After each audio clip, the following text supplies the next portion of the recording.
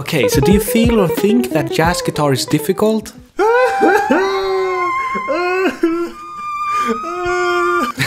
Yes, there is a lot to learn actually. We need to learn chords. Jazz licks. We also need to transcribe a lot. We need to behave and look like a jazz person. Hey, I want to jam! You know any jazz standards? We need to practice jazz for decades before we sound good. We will probably lose some friends because everyone doesn't like jazz. These are just some of the reasons why people never really learn or play jazz actually, because there is so much. But I'm happy to tell you that I got you. In the end of this lesson you will be able to sound like a jazz guitar pro, just like this guy.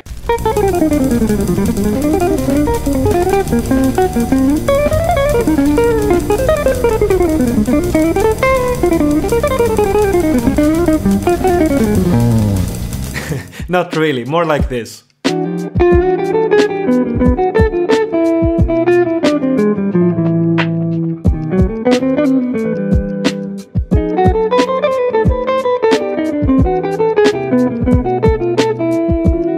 Alright, so today I will teach you the #1 licks and chords you need to sound like a jazz guitar pro. Chord number 1, the minor 9 chord.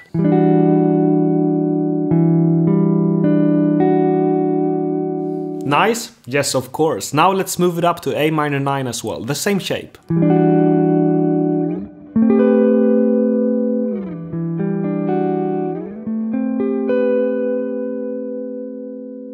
Nice? Yes, of course. And these ones are really easy and sounds legendary if you ask me. Now let's add any of these essential jazz licks from Charlie Parker, Joe Pass and Pat Martino. 1, 2, 3, 4.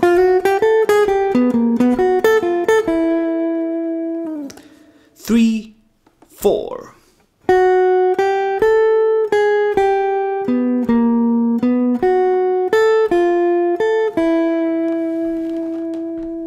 Hey, by the way, do you find this guitar lesson useful? Be sure to subscribe here to my YouTube channel and also give this video a like and give me a comment if you want, if you like this stuff.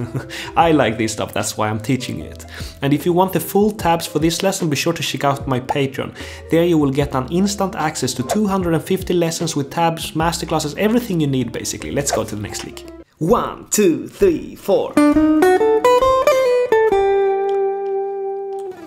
3, 4.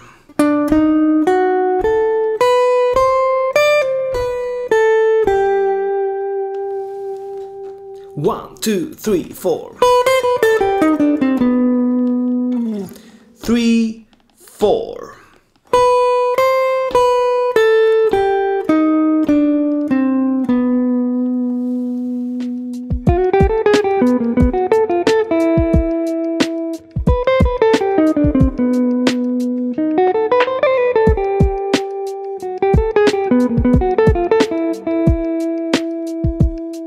These 3 licks sounds beautiful and amazing over minor chords. Now let's make an exercise of this, where we first play it over E minor and then A minor.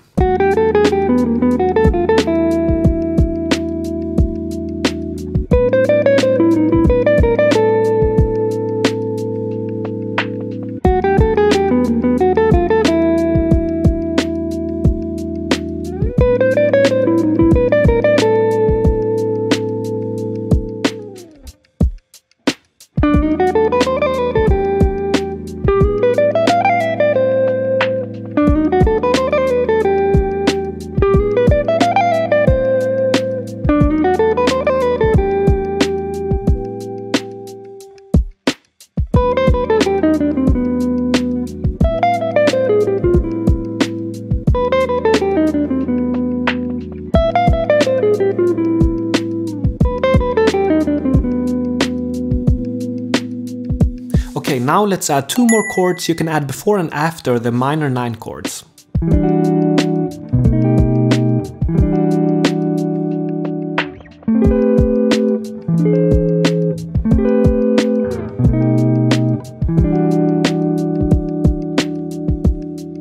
Alright, real quick, let's analyze this. So the first chord, E minor 9, we got the root, and then we got the minor 3rd, flat 7, and the 9. Beautiful voicing, if you ask me. The next one is a dominant chord to E minor. B7 sharp 5. Have you played this one before? This is one of my favorites. So we got the root, flat 7, major 3rd, and sharp 5. The sharp 5 will become the minor 3rd of E minor later, so that's why we want sharp 5. But now we do beautiful. Then we do the same thing over A minor 9, but there we got an E7 sharp 5, because that's the dominant for A minor 9. So the same note here, we got the root, minor 3rd, flat 7, 9, and then we play the E7 sharp 5, and there we play the root, flat 7, major 3rd, sharp 5. The same as before, basically. And then you can use the B7 sharp 5 back to E minor 9. Beautiful. Let's check out the next one.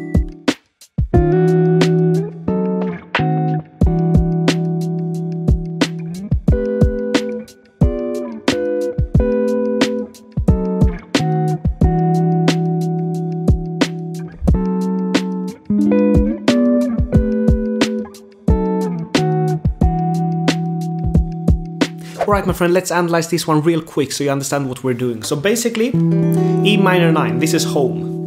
We can play the dominant like we did in the last example, in the previous example, and then we can also use diminished chords, and those start a fret up, a note up from the dominant. So there we get, now E minor, we get C diminished, E flat diminished, G flat diminished, A diminished. All those works over A minor 9.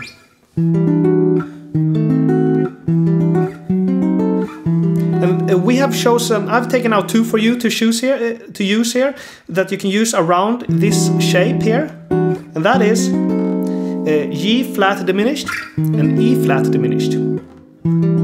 Right? So that's how it works. We could also have used them like C. We could have done that as well, but I just wanted to do it easy for you to understand. Then we can do the same thing from the next minor 9 chord. So that is A minor 9, right? So the dominant for A minor 9 is E7, right? So a fret up from E7, we can do the diminished chords there. That works over A minor. So F diminished, A flat diminished, B diminished, D diminished. A bunch of diminished chords, and you see here it's basically really easy to take it out. Those diminished chords are just a minor 3rd away from each other, so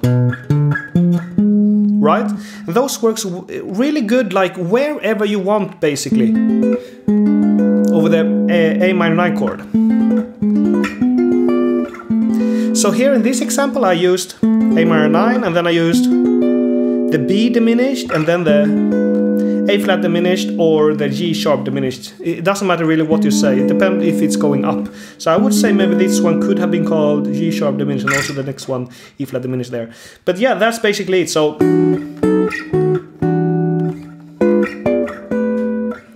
and then you can use the diminished back to target the minor 9 chord that you want to play.